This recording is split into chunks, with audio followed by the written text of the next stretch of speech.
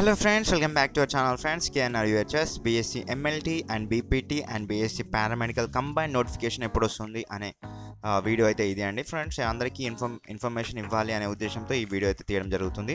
So ఇంతకంటే ముందు ఇంకా ఎవరైతే మన ఛానల్కి సబ్స్క్రైబ్ చేసుకోలేదో వెంటనే సబ్స్క్రైబ్ చేసుకొని పక్కన బెల్ ఐకాన్ ఆప్షన్లో పెట్టుకోండి ఫ్రెండ్స్.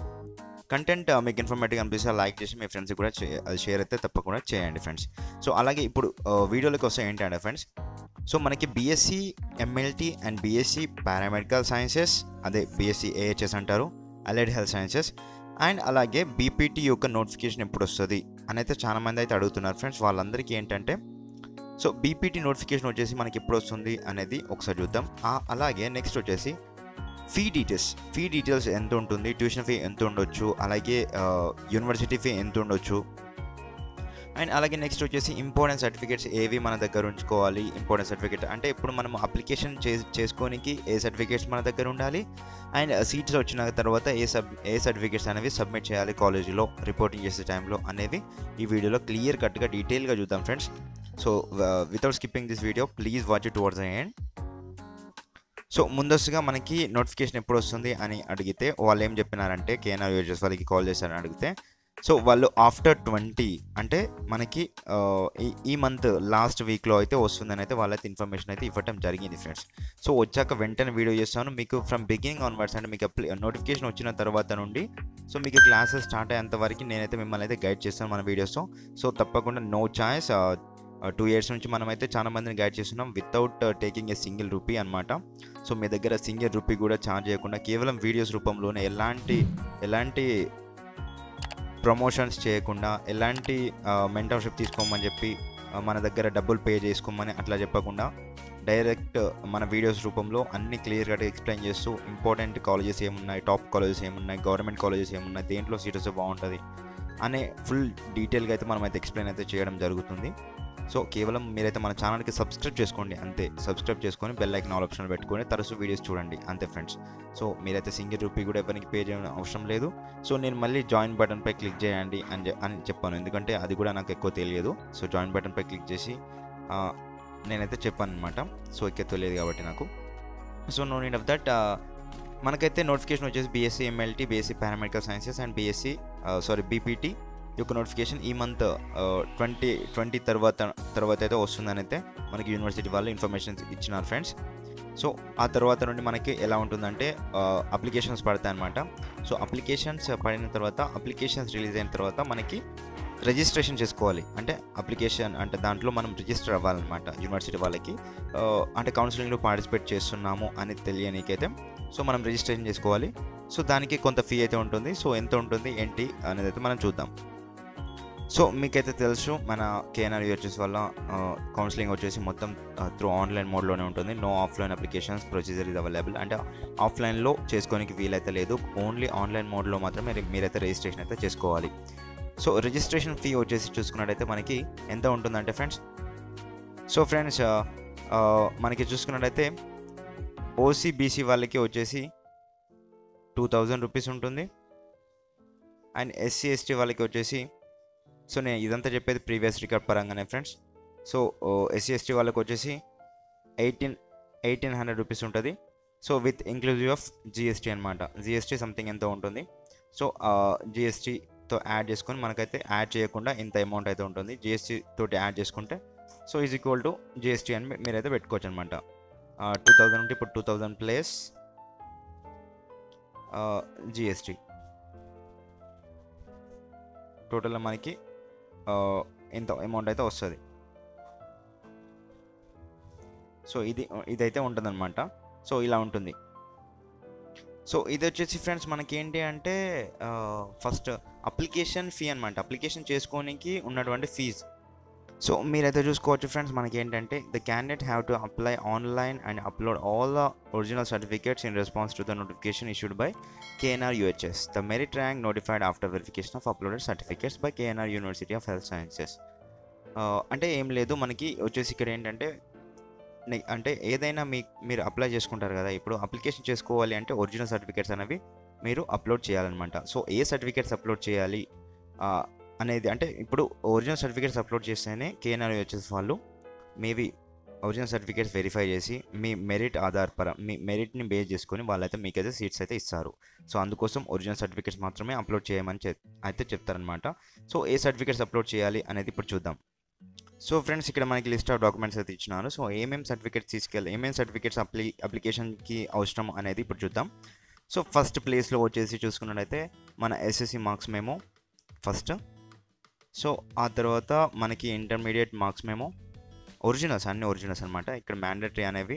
సో ఇవి కంపల్సరీగా అప్లికేషన్ చేసే టైంలో ఉండాలి అని అర్థం, అందుకే మ్యాండేటరీ అని పెట్టినారు. సో నెక్స్ట్ వచ్చేసి 6th క్లాస్ నుంచి 10th క్లాస్ వరకు స్టడీ సర్టిఫికేట్స్ అంటే బోనాఫైడ్ సర్టిఫికేట్స్ అంటారు చూడండి. సో అవి. ఆ తర్వాత నెక్స్ట్ వచ్చేసి ఇంటర్మీడియట్ యొక్క స్టడీ సర్టిఫికేట్. ఆ తర్వాత నెక్స్ట్ టీసీ. ఇక్కడ మ్యాండేటరీ అని ఇవ్వలేదు, బట్ ఇది అవసరమే. Next latest caste certificate and latest parental income and residence certificate and అలాగే ఎంప్లాయ్మెంట్ సర్టిఫికేట్ ఉన్న వాళ్ళకి, local status non local status వాళ్ళకి, and Aadhaar card and bridge course. ఎవరైతే ఇప్పుడు BPT, B.Sc, MLT paramedical sciences చేస్తామనుకున్న వాళ్ళు bridge course and vocational course చేసిన వాళ్ళు ఎవరైతే ఉన్నారో సో వాళ్ళకి బ్రిడ్జ్ కోర్స్ సర్టిఫికేట్ అయితే అవసరం. క్యాండిడేట్ యొక్క latest passport size photograph and specimen signature అనమాట. సో మనకి వచ్చేసి ఇక్కడ latest ఎందుకన్నారంటే friends, caste and parental income వచ్చేసి లేటెస్ట్ అన్నారు. సో ఎందుకు అంటే, సో మనం క్యాస్ట్ అండ్ ఇన్కమ్ వచ్చేసి మీ సేవలో అప్లై చేసుకుంటాం అనమాట. సో మీ సేవలో అప్లై చేసుకున్న తర్వాత మనకి ఇక్కడ అప్లికేషన్ నెంబర్ పైన ఇక్కడ కనిపిస్తుంది కదా ఆరో మార్క్ దగ్గర. సో సిఎన్డి నెంబర్ అయితే స్టార్ట్ అవుతుంది. సిఎన్డి నెంబర్ వచ్చేసి మనము వాళ్ళు వెరిఫికేషన్కి అంటే KNRUHS వాళ్ళు వెరిఫై చేసుకొని ఈ నెంబర్ వచ్చేసి ఆన్లైన్లో టైప్ చేస్తారు. సో అప్పుడు మీ డీటెయిల్స్ అయితే వస్తాయి, మీ caste, me category, me date of birth and అన్నీ వస్తాయన్నమాట. సో అందుకోసం అనేది లేటెస్ట్ క్యాస్ట్ సర్టిఫికేట్ అంటే 2-3 years బ్యాక్ది అయితే సో అంటే యూనివర్సిటీ వాళ్ళకి చూపించదు, సిఎన్డి నెంబర్ వాళ్ళు టైప్ చేసి రాదు అనమాట. సో రాని ఏడలా మీ అప్లికేషన్ రిజెక్ట్ చేస్తారు. సో అట్లా అవ్వకుండా ఉండాలి అంటే మీరు క్యాస్ట్ సర్టిఫికేట్ అనేది లేటెస్ట్ తీసుకోండి. క్యాస్ట్ అండ్ మనకి ఇన్కమ్ సర్టిఫికేట్ అయితే ప్రతి ఇన్కమ్ వచ్చేసి ప్రతి ఇయర్కి చేంజ్ అవుతుంది. క్యాస్ట్ వచ్చేసి 2 yearsకి అయినా పర్లేదు, బట్ ఇన్కమ్ వచ్చేసి కంపల్సరీగా మీరైతే లేటెస్టే తీసుకోవాలి. ప్రతి ఒక్కరు లేటెస్టే, లాస్ట్ ఇయర్ది ఉన్న 4-5 months ఉన్నా కానీ మీరైతే లేటెస్ట్ ఇన్కమ్ సర్టిఫికేట్ అయితే మీరైతే అప్లై చేసుకోండి. మీ సేవలకు వెళ్ళి caste, income and residence certificate ఇవి 3 అయితే అప్లై చేసుకొని పెట్టుకోండి ఫ్రెండ్స్. నేను ముందు జాగ్రత్తగా చెప్తున్నాను. సో మీరు ఈ సర్టిఫికేట్స్ తోటి అప్లై చేసిన తర్వాత మీకు కొన్ని రోజులకైతే ప్రొవిజనల్ మెరిట్ లిస్ట్ అనేది వస్తుంది అనమాట. సో ప్రొవిజనల్ మెరిట్ లిస్ట్లో వస్తే అందులో ఏమైనా మీరు మిస్టేక్ చేస్తుంటే, ఇదివరకు అప్లికేషన్ టైంలో ఏమైనా మిస్టేక్ చేస్తుంటే సో అప్పుడు కరెక్ట్ చేసుకోనికి ఒక ఛాన్స్ ఇస్తారు. ఆ తర్వాత వచ్చేసి మళ్ళీ మనకి సో ఫైనల్ మెరిట్ లిస్ట్ అయితే రిలీజ్ చేస్తారనమాట. సో అందులో ఎవరి నేమ్స్ వస్తాయో సో వాళ్ళకి కన్ఫర్మ్, సో వాళ్ళకి అంటే కన్ఫర్మ్ అని చెప్పలేము, వాళ్ళు వెబ్ ఆప్షన్స్ ఇవ్వడానికి అర్హులు. సో వాళ్ళు వెబ్ ఆప్షన్స్ అంటే టాప్ కాలేజ్ కావచ్చు, వాళ్ళకి నచ్చిన కాలేజ్ ఏదైతే ఉందో సో ఎక్కడ చదువుకోవాలి అనే కాలేజ్ సెలెక్ట్ చేసుకొని వెబ్ ఆప్షన్స్ ఇచ్చేసిన తర్వాత మీకు సీట్ అలాట్మెంట్స్ రిలీజ్ అవుతాయి. సీట్ అలాట్మెంట్స్ అంటే మీకు ఏ కాలేజీలో సీట్ వచ్చింది అనేది మనం తెలుసుకోవచ్చు అనమాట. సో ఆ తర్వాత మీరు సీట్ అలాట్మెంట్ అనేది డౌన్లోడ్ చేసుకోవాలి. రిపోర్టింగ్ చేయడానికి వెళ్ళాలి అంటే ఏ కాలేజీలో మీకు సీట్ అయితే వస్తుందో ఆ కాలేజీలోకి వెళ్ళి మీరు ఒరిజినల్ సర్టిఫికేట్ అయితే సబ్మిట్ చేయాలి. సో అప్పుడైతే మీ సీట్ అనేది కన్ఫర్మ్ అయినట్టు అనమాట. సో కన్ఫర్మ్ చేసుకోనికి మీకు ఒక లైసెన్స్డ్ ఫామ్ అంటే ఒక అలాట్మెంట్ లెటర్ అనేది ఇస్తారు. సో ఆ లెటర్ ఎలా తీసుకోవాలి అనేది ఇప్పుడు చూద్దాం. సో ఫ్రెండ్స్, అలాట్మెంట్ లెటర్ అనేది కంపల్సరీగా ప్రతి ఒక్క క్యాండిడేట్ ఎవరికైతే సీట్స్ వస్తాయో ఈదర్ గవర్నమెంట్ ఆర్ ప్రైవేట్ ఏ కాలేజ్లో అయినా వచ్చిన స్టూడెంట్స్ ఎవరైనా ఉన్నా కానీ సో వాళ్ళైతే మీరు అలాట్మెంట్ ఆర్డర్ డౌన్లోడ్ చేసుకోనికి 6,000 రూపీస్ అయితే పే చేయాలి. సో ఫస్ట్ చెప్పినాం కదా, సో అరౌండ్ మనం చెప్పిన విధంగా 2,000 for application and 6,000 for allotment and tuition fee వచ్చేసి వ్యారీ ఉంటుంది. ఇప్పుడు మనకి అంతా జరిగేది ట్యూషన్ ఫీ గురించే. సో ఇక్కడ వచ్చేసి మొత్తానికి మనకైతే 8,000 రూపీస్ అయితే అవుతున్నాయి సీట్ అలాట్మెంట్ వరకు. సో ఆఫ్టర్ దిస్ మనకి వచ్చేసి ట్యూషన్ ఫీ అయితే ఉంటుంది. ట్యూషన్ ఫీ ఎంత ఉంటుంది అంటే సో ఇది వరకు అయితే లాస్ట్ ఇయర్ అయితే టాప్ కాలేజ్లో వచ్చినా కానీ వాళ్ళకి అరౌండ్ 18,000 రూపీస్ అయితే ఉండే. 18,000 ప్లస్ 20 అంటే 18,000 నుండి 20,000 వరకు అయితే ఉండే అనమాట. సో బట్ ఈ ఇయర్ అయితే విచ్చలవిడిగా వాళ్ళైతే పెంచేసినారు. సో అందుకే ఈ ఇయర్ నేను చెప్పినాను B.Sc నర్సింగ్ వాళ్ళ టైంలోనే. సో మీరు అంటే ఈ ప్రైవేట్ కాలేజెస్ వాళ్ళు ఎంత అంటే రెగ్యులేషన్ లేదనమాట. సో ఒక కరెక్ట్ ప్రణాళిక లేదు. సో ఇంత ఫిక్స్డ్ అమౌంట్ అని చెప్పేస్తే వాళ్ళు కూడా ఫిక్స్డ్ అమౌంట్ పెట్టేవాళ్ళు. బట్ ఈ ఇయర్ ఎలాంటి ఫిక్స్డ్ అమౌంట్ పెట్టకుండా డైరెక్ట్ యూనివర్సిటీ రూల్స్ని అధిగమించి ప్రైవేట్ కాలేజెస్ వాళ్ళు లైక్ 60,000 అండ్ కొన్ని కాలేజెస్ వాళ్ళు 1,00,000 అండ్ కొన్ని కాలేజెస్ వాళ్ళు వచ్చేసి చూసుకున్నట్టయితే కొన్ని కాలేజెస్ వాళ్ళు 85,000. సో ఇట్లా ఇంత అమౌంట్ అయితే ట్యూషన్ ఫీ కింద వాళ్ళు ఛార్జ్ చేస్తున్నారు ఫ్రెండ్స్. సో ఇది కరెక్ట్ కాదు అనేసి నేను ఏం చెప్తున్నాను అంటే, చాలా మందికి యూనివర్సిటీకి కంప్లైంట్ ఇవ్వండి బీఎస్సీ నర్సింగ్ వాళ్ళ గురించి. సో అప్పుడు మనది కూడా అంటే నెక్స్ట్ వచ్చే BSc MLT paramedical sciences and BPT వాళ్ళకి కూడా తగ్గే అవకాశం ఉంటుంది. అంటే యూనివర్సిటీ వాళ్ళు ఒక ఫిక్స్డ్ అమౌంట్ పెట్టేస్తారు. యూనివర్సిటీ వాళ్ళు ఫిక్స్డ్ అమౌంట్ పెట్టేసి ఏమవుతుందంటే, సో దాని పరంగా ప్రతి కాలేజెస్ వాళ్ళు సో ఇంత ఇప్పుడు చూసుకోండి 25,000 అనేసరికి సో ఓకే పర్లేదు 25,000 అంటే పెట్టేద్దాం అనుకుంటారు. లైక్ యూనివర్సిటీ పెట్టింది కాబట్టి ప్రతి ఒక్క కాలేజెస్ వాళ్ళు సో ఇంతే ఛార్జ్ చేస్తారు. ఇప్పుడు లేదు అంటే ప్రైవేట్ కాలేజెస్ వాళ్ళు ఇప్పుడు అపోలో కావచ్చు, యశోద కావచ్చు, మెడిసిటీ కావచ్చు, ఇటువంటి కాలేజెస్ వాళ్ళు డైరెక్ట్ 1,85,000 60,000 ఇట్లా అనేస్తారు. సో అట్లా ఉండకుండా డైరెక్ట్ ఇంత అమౌంట్ ఉంటే బాగుండు. బట్ అందుకే యూనివర్సిటీ వాళ్ళకి ఎవరు కంప్లైంట్ ఇవ్వడం లేదు కాబట్టి సో వీళ్ళు ఎంత అంటే అంత అమౌంట్ అయితే ఛార్జ్ చేస్తున్నారు ఫ్రెండ్స్. సో అట్లా అవ్వకుండా ఉండాలి అంటే మీరైతే యూనివర్సిటీ వాళ్ళకి కాల్ చేసి చెప్పండి. సో కంప్లైంట్ అయితే రిజిస్ట్రేషన్ చేసుకోండి. బీఎస్సీ నర్సింగ్ నుంచి మేము కాల్ చేస్తున్నాము, సో ఇంత అమౌంట్ ఛార్జ్ చేస్తున్నారని అయితే మీరే చెప్పండి ఫ్రెండ్స్. సో ఇప్పుడు వచ్చేసి నెక్స్ట్ మనకి 6,000 rupees for allotment order download చేసుకొని 6,000 రూపీస్ పే చేసి అలాట్మెంట్ ఆర్డర్ డౌన్లోడ్ చేసుకొని కాలేజీకి వెళ్ళి సర్టిఫికేట్స్ అయితే సబ్మిట్ చేయాలి. ఏ సర్టిఫికేట్స్ సబ్మిట్ చేయాలి అంటే, సో మనకి సీట్ వచ్చిన తర్వాత కాలేజీకి వెళ్ళి సర్టిఫికేట్ సబ్మిట్ చేయాలి అంటే ఇక్కడ చూడండి, all original certificates along with self attested copies to be submitted at the time of final verification at alerted college. ఏ కాలేజీలో అయితే మీకు సీట్ వస్తుందో ఈ సర్టిఫికేట్స్ అయితే కంపల్సరీగా తీసుకెళ్ళాలి అని అయితే చెప్తున్నారు. So print out of online application form and allotment letter and SSC marks memo and inter marks memo and TC, original TC అయితే తీసుకెళ్ళాలి, ఎక్కడ లాస్ట్ టైం చదివినారో అది. అండ్ వచ్చేసి సో ఎవరైతే తెలంగాణ అండ్ ఏపీ స్టేట్లో చదివిన వారు ఎవరైతే ఉన్నారో సో వాళ్ళకి సంబంధించినటువంటి ఎడ్యుకేషన్ ఇన్స్టిట్యూషన్స్ యొక్క బోనఫైడ్ స్టడీ సర్టిఫికేట్స్.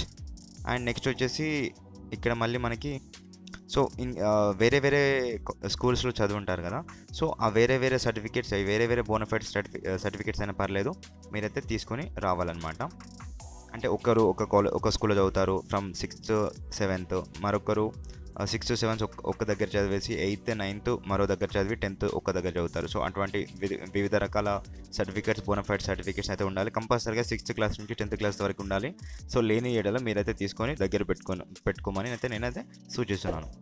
సో ఇక్కడ మళ్ళీ మనకి వచ్చేసి నెక్స్ట్ ఏంటంటే, a candidate who has not studied in any school or institution, a residence certificate for the period only shall be uploaded. అంటే ఇదేం లేదు, గ్యాప్ సర్టిఫికేట్ అనమాట. ఎవరైతే ఆ టైంలో మీరు 1 year గ్యాప్ వచ్చి ఉన్నా కానీ మీరైతే గ్యాప్ సర్టిఫికేట్ అయితే తీసుకెళ్ళాలి. అలాగే రెసిడెన్స్ సర్టిఫికేట్ అయితే కంపల్సరీగా ఉండాలి. అంటే మీరు ఎక్కడ ఉన్నారు అని, అంటే ఏ స్టేట్కి సంబంధించినటువంటి వాళ్ళు అని తెలుసుకోనికైతే రెసిడెన్స్ సర్టిఫికేట్ అయితే necessary. So along with your caste certificate and income certificate, residence certificate కూడా అప్లై చేసుకోండి. సో దగ్గర పెట్టుకోండి. నెక్స్ట్ వచ్చేసి సో ఫ్రెండ్స్ ఎవరైనా అవుట్ సైడ్ ఆఫ్ తెలంగాణలో చదివిన వారు ఎవరైతే చదువుకుంటారో సో వాళ్ళకి సంబంధించినటువంటి 10 years రెసిడెన్స్ సర్టిఫికేట్ అయితే తీసుకొని ఉండాలన్నమాట. అంటే ఎంఆర్ఓ ఆఫీస్లో అయితే మీరైతే తీసుకోవాల్సి ఉంటుంది. సో దాంతోపాటు నెక్స్ట్ వచ్చేసి latest caste certificate and parental income అయితే కావాలి. ఎందుకంటే మీకు రిజర్వేషన్ పరంగా సీట్ రావాలి అంటే క్యాస్ట్ అయితే కంపల్సరీ అనమాట. సో అలాగే పేరెంటల్ ఇన్కమ్ వచ్చేసి మీకు ఫీజు రియంబర్స్మెంట్ ఎంత రావాలి అనేది దాన్ని బట్టి, అంటే పేరెంటల్ ఇన్కమ్ బట్టి అయితే మీకైతే ఇస్తారు. ఆ తర్వాత నెక్స్ట్ వచ్చేసి ఇంటర్మీడియట్ తర్వాత కొందరికి లాంగ్ టర్మ్ చేస్తారు. సో అట్లా గ్యాప్ వస్తుంది ఆఫ్టర్ ఇంటర్మీడియట్. మీకైతే గ్యాప్ వచ్చి ఉన్నట్టయితే సో మీరు గ్యాప్ సర్టిఫికేట్ అయితే తీసుకోవాలన్నమాట. గ్యాప్ సర్టిఫికేట్ వచ్చేసి ఎంఆర్ఓ ఆఫీస్లో ఇస్తారు. గ్యాప్ సర్టిఫికేట్ ఉంటేనే మీకైతే ఫీజు రియంబర్స్మెంట్ వస్తుంది, లేదు అంటే రాదు, గుర్తుపెట్టుకోండి. సో ప్రతి కాలేజ్ వాళ్ళు గ్యాప్ సర్టిఫికేట్ అంటే మీకు ఇన్ కేస్ గ్యాప్ వస్తే ఆఫ్టర్ ఇంటర్మీడియట్ లాంగ్ టర్మ్ కావచ్చు, వేరే ఇతర కారణాల వల్ల మీకు 1 year ల్యాగ్ అయిపోతే మీరైతే గ్యాప్ సర్టిఫికేట్ అనేది పక్కాగా ప్రొడ్యూస్ అయితే చేయాలి, సబ్మిట్ అయితే చేయాలి కాలేజ్లో, గుర్తుపెట్టుకోండి. సో ఇట్లా ఇవైతే తీసుకెళ్ళాలి. అలాగే నెక్స్ట్ వచ్చేసి మీ ఫొటోస్ కూడా చాలా అవసరం అనమాట. ఎట్ మోస్ట్ అయితే మీకు 10 photos అయితే అడుగుతారు, పాస్పోర్ట్ సైజ్ ఫోటోగ్రాఫ్స్. సో అది గుర్తుపెట్టుకోండి, ఇవి కూడా ఉండాలి. సో అంతే.